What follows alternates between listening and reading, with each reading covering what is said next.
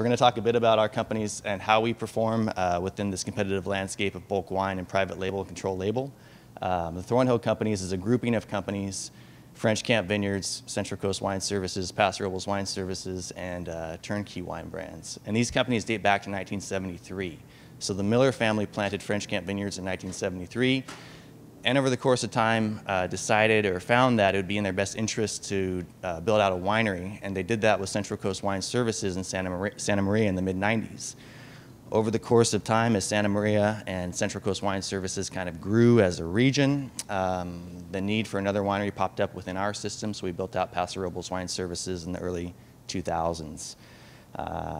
Along with came the need to sell more bulk wine and contract more pre-harvest bulk contracts, so Turnkey Wine Brands came into fruition, and now Turnkey Wine Brands facilitates all of our bulk wine sales, all of our bulk wine contracting, all of our grape purchasing, and all of our bulk wine purchasing as well. So I serve as director of supply for these companies. I ensure that the proper supply is coming into the wineries, we're selling the right amount of grapes for the right price, and make sure that our private label and control label programs are well supplied, as well as our bulk pre-harvest supply contracts. And so the Millers have been in the business for quite some time. Their business has evolved and changed over the years. This is a shot of Steve Miller here on the left with Nicholas and Marshall. Stephen Thornhill Broom Miller is our president and CEO. Nicholas and Marshall are our VPs, our vice presidents of sales and vice president of finance and operations, respectively. And so they very much run our company and help guide the direction of what it is that we do. And you ever wonder what you were thinking at one point in time, like growing a caterpillar underneath your lip and taking a picture?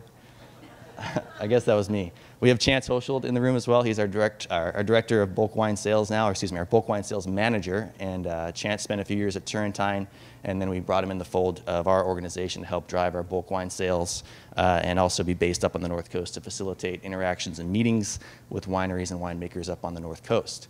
2 state-of-the-art production facilities. That might be a little bit of a stretch, but the facilities are clean and they're nice and they work really well. We do have sustainability certification at our facilities and at our vineyards. So with our facilities, we're CSWA certified. We also have CCOF organic certification at Central Coast Wine Services. So we do make some made with organic wines.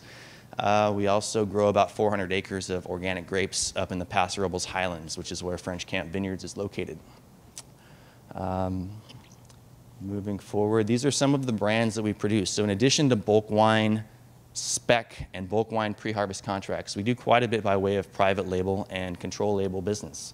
We also do our own national brands. So these are what we call our own branded products, our own national brands that we produce. We produce them year in and year out, and these will continue to grow and as we service the different markets that we sell into. J. Wilkes there being an Appalachian brand, Santa Maria Valley, Pinot Noir and Chardonnay and Pinot Blanc, Paso Robles Cabernet. Ballard Lane being a Central Coast tier product that hits many by-the-glass accounts locally and nationally. Smashberry is a red blend. Barrel Burner there is a Chardonnay and a Cabernet. So this is actually a really good segue from Adam's presentation because Morton's, Tyler Fields, who he had up on the slide, both of those wines came from our winery and from the grapes that we were contracting. So we have a dedicated grower relations department that gets out there and contracts grapes to help supply our bulk supply contracts and our brands. And those 2 wines that you saw in the last presentation for Morton's actually came from our facility as well. These are some control label brands that we produce: Trace Maria's, R. Bryce, and Dirt Diva. My associate Jim Kopp, who will be presenting after me, will speak a little bit more about this side of the business while I'll focus more on the supply side because that's what I do. But ABC Liquors, Applejacks, Lidl, Lionstone, Morton, Specs, Total Wine, Trader Joe's, amongst others, are folks that we do business with. And this is a business channel that's been growing for us. We've been figuring out more and more over time. In the grand scheme, it's relatively new. We've been doing private label type business probably since 2006, 2008. Still, we're growing in that vein, and we're also growing quite a bit in the vein of bulk pre-harvest supply contracts. So we're going to talk a little bit more now about bulk wine market challenges, things that are perhaps impediments to doing large volumes of business. And first things first, is anybody from Cleveland in the room? No? Because We're going to talk about loyalty, or in this case, lack thereof. And and he looks good in yellow, doesn't he? Laker yellow. Anyways, with bulk wine business, oftentimes buyers want to have a selection in front of them. So it's not to say that it's insurmountable in terms of getting over this lack of consumer loyalty. And consumer loyalty in the bulk business, of course, is winemaker loyalty. But winemakers oftentimes want to see a selection of wines put in front of them. You can build rapport with them over time and get them to come to you over time, but oftentimes they want to sit down and evaluate who's producing what. So it's a challenge. It's not insurmountable, but it is a challenge. There's also a very competitive landscape in the bulk wine market. So there's a lot of producers now producing good wines on a high quality tier. And how do you set yourself apart? How do you become the little green guy on the arrow that's not only going forward but upward? It's a tough thing to do, but if you produce great quality wines at a great price year in and year out, it's not insurmountable. So onwards and upwards. Another key challenge to the bulk wine market, whether you're a buyer or a seller, is when do you buy and when do you sell? Do you buy only when you need the wine, or do you try to time the market a little bit and try to buy when the market's a little bit lower, sell when the market's a little bit higher? Obviously, if you can buy low and sell high, you're going to be ahead of the pack, but it's difficult to do. And one of the key metrics by which you can employ to help you do that is to be informed on what the market's doing. And of course, relying on your broker partners, your wine broker partners, is crucially important for that. Are we way behind on time? Are we doing okay? All right. So we're going to talk about some opportunities and some things that can help set you up for success from a supplier perspective. You really want to know who you are. You want to know who it is that you are and what it is that you do well. What are your core competencies? Are you a grower in Monterey County that has 1,000 acres of Pinot Noir and Chardonnay? If you are, then why are you dabbling maybe in South Valley French Colombard? That doesn't make much sense. That's not to say you can't diversify and do more things over time, but you certainly want to know what it is that you do well and exceed in those arenas. One thing that we've found more and more in the recent years is that wineries that get ahead in the bulk world are wineries that are making wine with intention, making wine without making compromises along the way. In years past, we saw more wineries that were just kind of making bulk wine just to make bulk wine because they had some excess, or perhaps because there was a spot opportunity, but to bring grapes in with intention for a bottle program or for a certain style will certainly help set you up for success. Knowing the market is crucial. I mean, it's really hard to pinpoint what exactly the market's going to do, but the more conversations you can have with educated people, and the more you can educate yourself on what you think the market's going to do, the more you can be set up to capitalize on the right pricing at the right time. This ties into pricing it right. You always want to price your bulk wine appropriately for what it is, given market conditions, given supply and demand, and this comes back to knowing the market and having those educated conversations with your grower partners. When a deal comes to the table, you've got to understand that somebody has seen your wine, tasted your wine, decided that they liked it, and then they've given you a call. So you've gotten most of the way there. I mean, you've got to just, of course, you're not going to take a lowball offer, but when a deal comes to the table, you've got to recognize that you've done the work to make the wine, to submit the sample, to get it in front of the client. The client has gone through probably a few samples from different people. They like your wine, so don't lose the deal. And then leading the market.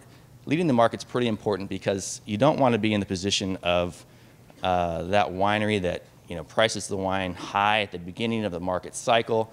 They carry through the process. They end up not selling their wine because their wine is priced too high. They elected to kind of hold out because they thought other market dynamics were happening, and then they're left with 60,000 gallons of Chardonnay in their tanks before the upcoming harvest. You want to lead the market, get the wine out of your tanks before the market really cranks up. And then some things that we see from different supply partners, and even from ourselves in the past, as far as things that have been difficult to overcome or common pitfalls, are when wineries kind of try to expand too much or try to become everything to everyone. Obviously, if your core competency is making wines in that $15 to $30 retail price point category, it's going to be tough for you to compete in the $4.99 category. For us, with our company, where we really exceed is in the $12 to $40 retail price point. We're focusing on coastal wines for the most part, from the Central Coast and the North Coast, also some Napa Cabernet, but that's really where we excel. There's certain things that go above that price point for us, and anything that needs to go below that price point for us, we end up sourcing and buying from other producers that can make it at a cheaper cost. We don't have tanks that allow for 12 load fermentations at one time. We can ferment 1 or 2. So we know that. We don't try to be who we're not capable of being, and I think that's pretty important. Oftentimes, there's really no excuse for anything other than stellar quality in the wine business these days. There's enough technology, there's enough experience to where you should never be in the position to where you've shown a wine to a client that's got a flaw or a fault. This is something that will obviously get your wine kicked out of that tasting, but it also has potential larger implications in terms of not getting, certainly not building rapport with that client, but also not getting that client to taste your wines in the future. So you've got to be pretty careful about the wines going out the door and make sure that they're free from fault and showing as well as they can be. Tied into this, many wineries have embarked on employing a blending winemaker to kind of polish up samples before they go out to the bulk market. That's great if you can do it and if you can administer it. If you can administer a little bit of blending that polishes the wine up before it goes out, that's wonderful, but it is a tough thing to do and a tough thing to administer with different tanks and different compositions going out to multiple different people at the same time. Poor oak quality and oak implementation is another thing that we see that tends to kind of push your wine to the bottom of the pack when it's getting viewed by a buyer.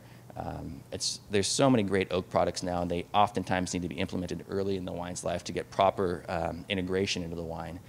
We find this to be a really important selling point these days. And then many wineries have a hard time with really facing the numbers when they're in a tough position and ripping off that Band-Aid to really right-size their inventories. So that's a really important piece of the puzzle as well. If you're making bulk wine and you're having to crush grapes year over year, you want to be able to have your inventories right-sized such that your buyers look at what you have, they respect what you have, and they also don't see that you're long on prior vintage wines that just push you into a really tough position, not only in terms of the carrying costs of those wines over time, but also in terms of the fact that wines, when they sit too long in your tanks, they tend to degrade in value. Of course, there are exceptions. Cabernet being one and Napa Cab in specific, but oftentimes you want to clear out those tanks before the upcoming harvest and take advantage of the opportunity to right size for the next vintage as well. So I don't want to take time away from my associate Jim. Jim's going to talk about some more private label and control label programs, and I'm sure Lauren's going to introduce him as well, or are we going to have a break? Okay, great. Okay, great. Well then, I kind of rushed through it because I didn't want to cut Jim off, but are there any questions? I'm easy. I'm not gonna lash out at you. No. All right. Thank you.